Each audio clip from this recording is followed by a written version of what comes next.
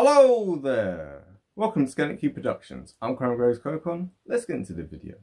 Today's video we're going to be continuing with our History of Israel series, and this is part 2 of that series, and we're going to be focused on the Mandate of Palestine from 1917 to 1948.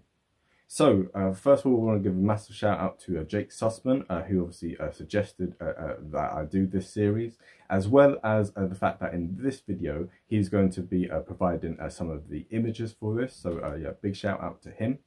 And also, don't forget, obviously, hit the like button, subscribe if you haven't already, hit the bell button so you stay notified, and check out our many other videos on this topic and many others. And also don't forget to leave a comment in this, for your thoughts on the thing, and that would be really helpful and really help this series to really pop off, because so far we've had really good reviews from it, and I'd like to hear people debating some of the things in the comment section, as long as it's respectful, right? But still, we kind of covered that now, we've got all that business out of the way, so now we can kind of focus on the history of this era.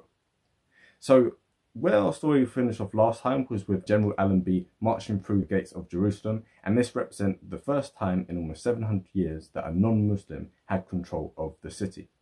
So obviously the British and the French had kicked out the Ottoman Turks, and they set up Occupied Enemy Territory Administrations, right? So the acronym for this is the OETA, which is quite clumsy of an acronym, but still. So it was split up into different sections. So you had OETA South, you had East, you had West, and I believe also you had North as well.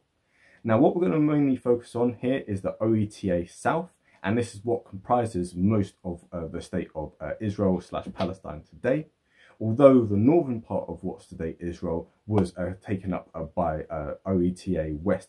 So within OETA South, you had just 10% of the population there being comprised of Jews, and you also had a number of Jews, although much less, in East and West OETA. However, this would all change, and you had in 1920 the setting up of the Mandate Palestine. So this now would comprise what we today think of as Israel / Palestine. And during this time, you already had the setting up of the later conflict which would arise between the Arabs and the Jews. And this is because, unlike in other places, right, where you might have the setting up of a combined legislature, a combined kind of organisation where people from the territory would come together, in this case here, you can already start to see parallel and completely separate organisations and legislatures being set up. So the Arab nationalists in 1919, they had set up the Palestine Arab Congress, and a year later, the Jews had set up the Assembly of Representatives. So here you can really start to see that the two sides are completely opposite, completely separate, completely parallel. So there's now no dialogue really between the different groups. Both sides are looking out for their own interests, and both sides have no interest in looking after the interests of the others. And this was a time when there was going to be a lot of changes, because before, the Jews of this region had lived under the old Yishuv. And these were the Jews who had lived there throughout all this time, throughout the previous 2,000 years or so, right? And they had always been there. However, you started to have the new Yishuv, and this was comprised primarily of Jews who were coming from the diaspora, and these were primarily those who were coming from Europe, and this was the beginning of the aliyah. So the aliyah in Hebrew, it means the ascent, and this is in reference originally to the ascent to Jerusalem, because Jerusalem's on a hill. However, the term aliyah in the sense that we're using it here refers to the mass migration of the Jewish diaspora back to the land of Israel. So during this time, this is when it was really beginning to ramp up, and you could really start to see the mass opposition of this by the Arabs towards these Jewish migrants. So as early as March 1920, you had the Battle of Tel Hai, right? I hope I'm pronouncing that correctly. And this marks the very first shot in the Arab-Israeli conflict, which was to come. And a month afterwards, you had a series of riots which took place in Jerusalem. So as early as 1920, you can really start to see the Arabs revolting and rioting against the Jewish population, both that are already there and the Jews which are coming in. And also as well, what was notable with this is that the British were very slow to react. which meant that now both the Jews and the Arabs began to distrust them and become very hostile. So it ended up being this pattern of this. The Arabs revolt against the Jews. The British are slow to defend the Jews. The Jews set up paramilitary organisations to defend themselves, and now they distrust the British, and they also distrust the Arabs. So this cycle would basically be the pattern of escalation, which we would see now throughout the next 28 years of the Mandate's existence. So now we're going to start talking about the mass migration of Jews to this region, and you're going to get an idea of just how drastic and how dramatic this was. So in 1922, just 11% of the population of Palestine were comprised of Jews, and they numbered 84,000. By 1931, they comprised 17% of the population, and you had 175,000 of them.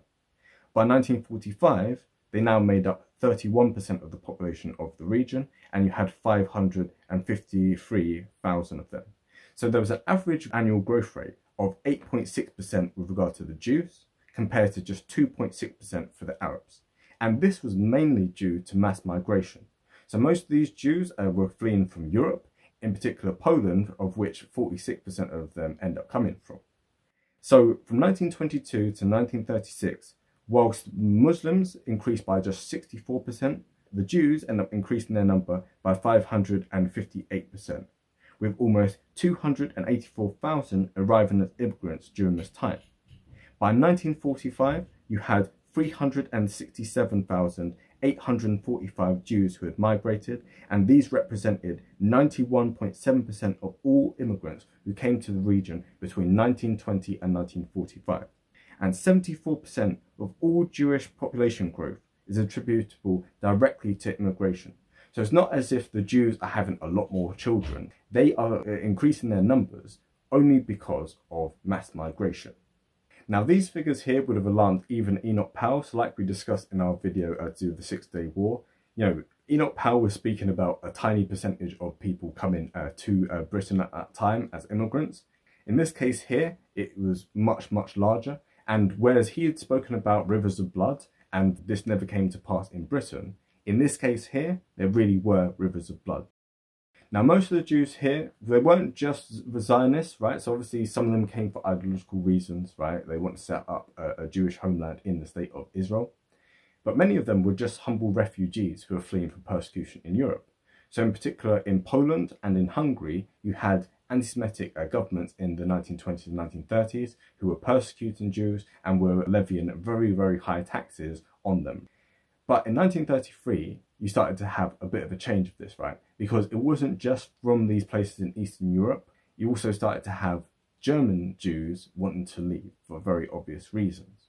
And all of this was really starting to annoy the Arabs, right? So they had opposed the third aliyah, the fourth aliyah, and now the fifth aliyah, right? And this is where you end up having the Great Arab Revolt, otherwise known by them as the Great Palestinian Revolt.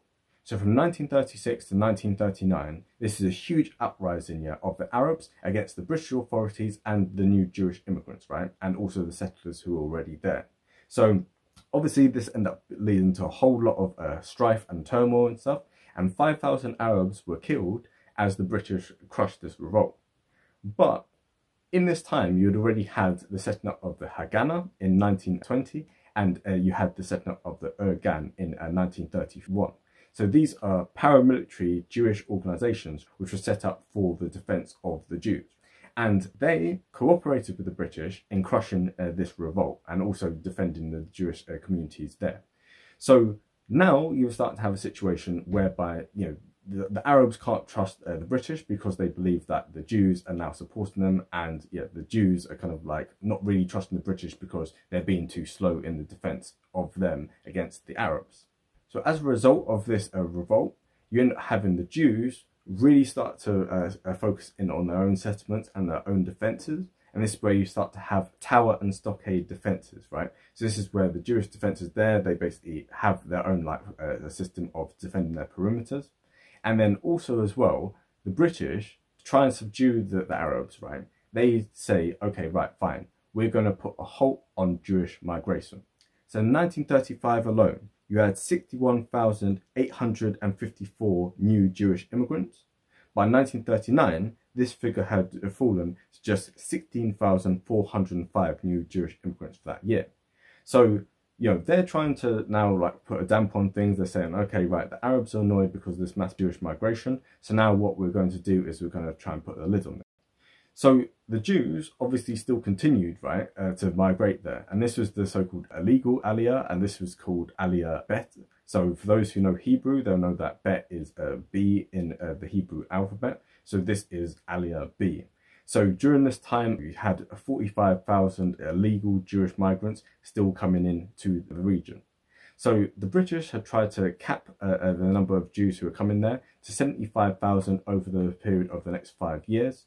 And they said in 1937, with the Peel Commission, that there was going to be a partition plan. So the Jews, who were mainly centered in this tiny little region, mainly in like the north of the country, they eventually were going to just be partitioned away and they would have their own separate state. However, in 1939, they changed their mind. And so this is where you have the White Paper. So this basically established that within the next 10 years, so by 1949 at the latest, there was going to be an independent Palestine, and you were going to have a Jewish homeland within this independent thing. So it's kind of, rather than there being a two-state solution, this is essentially the first inkling of a one-state solution, right? Where the Jews can have their own homeland, but there still would be an independent Palestine, and the British would withdraw. And also as well, within this White Paper, it restricted the Jews to owning just 5% of the land. So by 1944, this figure kind of creeped up a little bit to 6% of the land.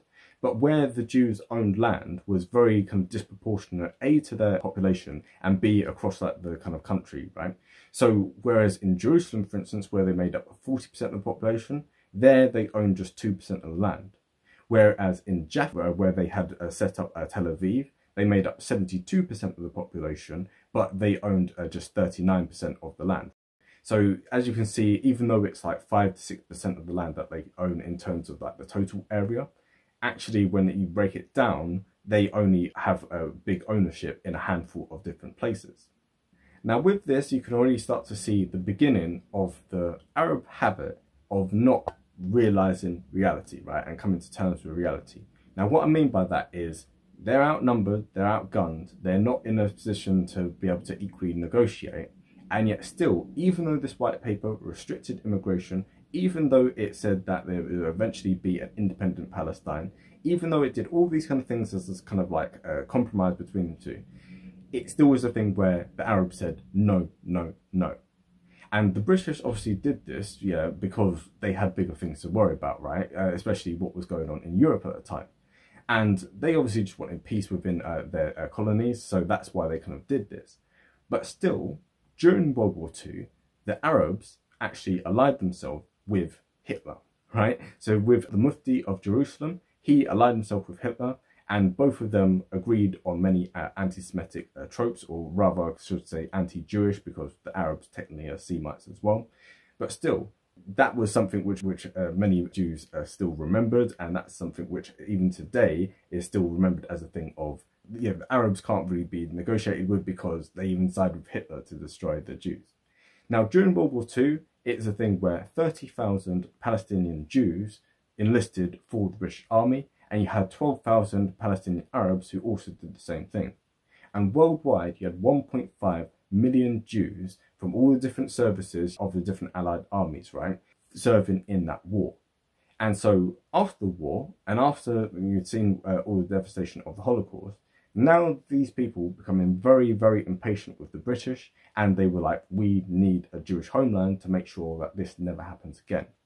So now this is where you start to see Jewish terrorism against the British authorities. So between 1945 and 1947, you end up having a series of terrorist attacks, most notably the King David Hotel bombings, right, in 1946, which killed 91 people. So during this reign of terror, you end up having a total of 141 Brits who end up being killed, as well as 40 Jews who end up dying as well.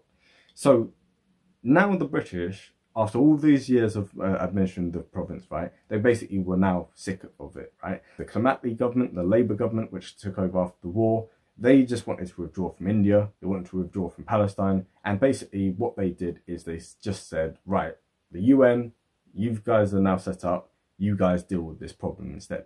and this is where the British withdrew.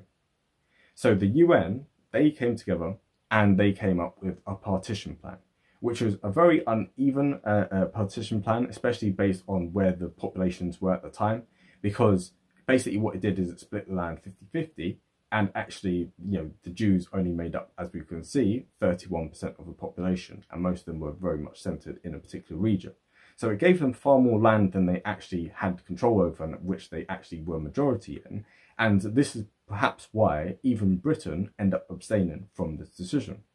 However, as we can see on the map here, the Arab nations were really opposed to this. And so as Israel was declaring its independence, these Arab armies were looming, and they decided that they were going to strangle the baby in its cradle and snuff out the last little hope of there being the creation of a state of Israel. So that's where we have to leave this video for now. Obviously, we'll cover this more in greater depth in the next video. But yeah, so if you like this video, don't forget obviously hit the like button, subscribe if you haven't already, and hit the bell button so you stay notified for when these other videos come out. And also as well, don't forget to check out our videos on this topic and many other topics as well. You won't be disappointed. And also, like we said, leave a comment in the comment section so that we know your thoughts on this, so you know where what we've missed out, etc. And just give your opinion on the conflict. Yeah, like which side is more to blame, which side is less to blame, etc. As long as things are respectful, I've got no problem with that at all. But yeah, so that kind of covers the history of the Mandate of Palestine. And yeah, with that being said, have a great day and bye.